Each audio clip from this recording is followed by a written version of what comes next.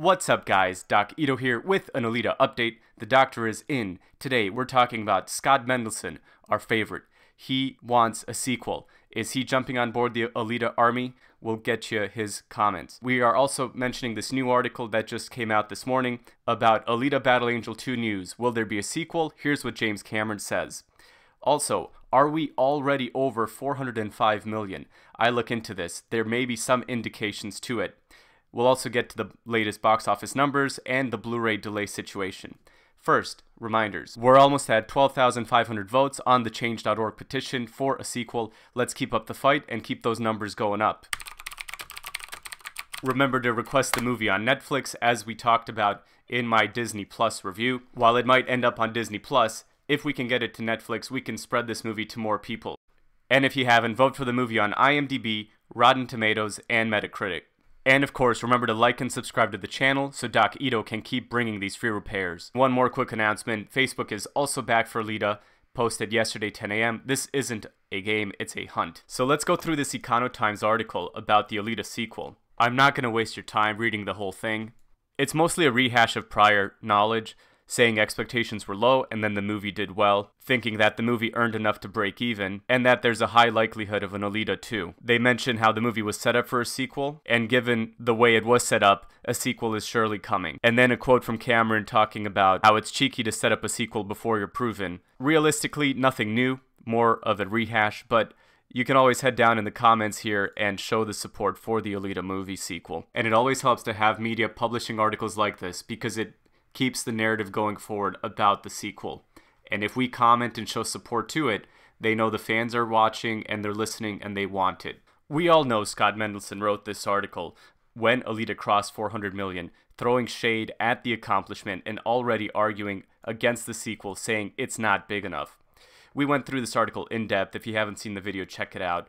But he makes a lot of arguments I disagree with, and I brought up his numbers were wrong, saying the movie would end at 84 million, when we know it's about 85.5 already. He knew this. In any event, in a more recent article, he has a little bit of a different tune. Down here, in his last paragraph, he talks about Green Book and Alita, both of which have Mahershala Ali, that both will end up around 85 domestic. So glad he figured that out.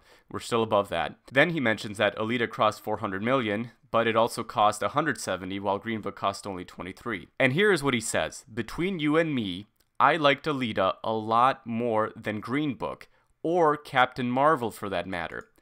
But I would be pleasantly surprised to see the sci-fi actioner go beyond this initial chapter. So he would be pleasantly surprised, meaning that he wants a sequel. He would love to see an Alita sequel.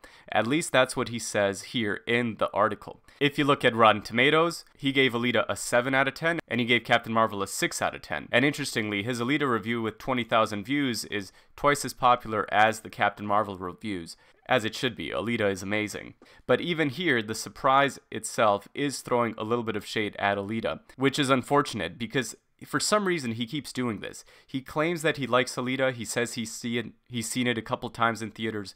But for some reason, at every opportunity he can, and he tries to denigrate Alita. I've shown in the prior video how he talks about dismissive terms. On this Forbes article from March 24th, the initial Alita mention was, Alita Battle Angel will crawl past 400 million later this week. When you open the article, there's nothing of the sort, and all it mentions is that the movie ended up at $399.86. But look what happened. By initially saying that Alita will crawl past 400 million, meaning that the movie is barely alive, not doing anything, look at all of these other websites that picked up that exact same headline. All of these other newspapers, they still have this crawl left. It's just unfortunate because these edits are not reflected in other websites, and they linger, and it creates a narrative of the movie crawling, of the movie not doing well. You liked Alita, Scott. You liked it more than Captain Marvel, more than Green Book. Fight for it. Join us. Join the Alita army. Fight for the movie. Support it. We know other Forbes writers have written more reasoned articles talking about how the movie has made enough.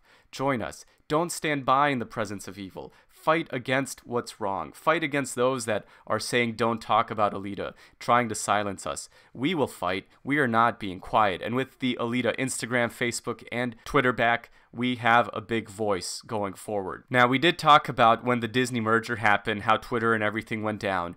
and I thought that the Blu-ray was possibly delayed because of this as well.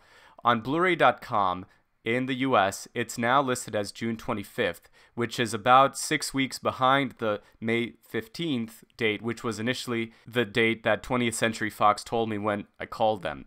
I think this is still tentative. It's possible this isn't the actual date, but it has gone back. When we pull up the Great Britain, we're at July 29th, so it's possible they're going to have it a little bit later, but I think this is still too early to tell. I do think it's likely we're looking at a little bit beyond what the initial thoughts were, but still, this might not be a bad thing overall, as it'll give them more time to market the movie and build the pre-orders up. If the pre-order drops on April 13th, and we're looking at June 25th, that would give us 73 days before the movie actually comes out, which is reasonable. A 130-day release after the movie was initially in theaters to when the Blu-ray comes out is longer than most movies, but isn't unprecedented. And I think with all that happened with the merger, this just led to a little bit of a delay. But it seems that they have a plan, and with everything coming back online, it's a great sign that Cameron knows what he's doing, and he is working on it. Now, let's talk about these box office numbers. This is a Screen Daily box office international update, talking about Shazam and Hellboy and after. At the bottom, they mention Alita. Alita Battle Angel has amassed 319.7 million. This is international. And you might notice that 319.7 is higher than the 318.1 that Box Office Mojo is reporting. Screen Daily is pretty legit too. Screen International was first issued in 1889 and now operates ScreenDaily.com. So it's a pretty legitimate source. If we take 319.7 and add in the 85.39 in the US, we would be at 405.09. So it's possible that we're actually above 405 right now. But with all of the issues with the foreign numbers that we've seen on Box Office Mojo, I'm not ready to announce that. It's possible. Who knows? I mean, I wouldn't be shocked if these numbers were revised down the way things have been going, in that the movie, instead of being at, 404 or close to it next week, it could be down to 402. Again, these fluctuations don't really matter in the long term, but every little bit helps. We don't have the Friday numbers yet, but we got about 14,000 on Thursday. And China is mostly done, although it does seem it made about $14,000 on Saturday, which is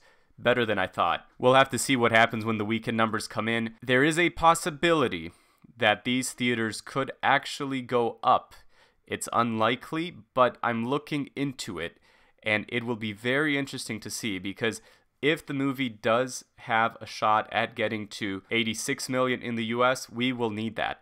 And it's not completely unprecedented. I might go into this in another video, but it's possible. So we'll have to see. It's going to be very interesting. So remember to keep fighting for Alita, to spread the word, to see the movie this weekend if it's around you. Remember to like and subscribe to the channel so Doc Ito can keep bringing these free repairs. Support Alita at the links below. We got this. We are going to keep going forward, and Alita is going to get this sequel, and we all can't wait. So y'all have a great day. We'll talk to you soon. Doc out.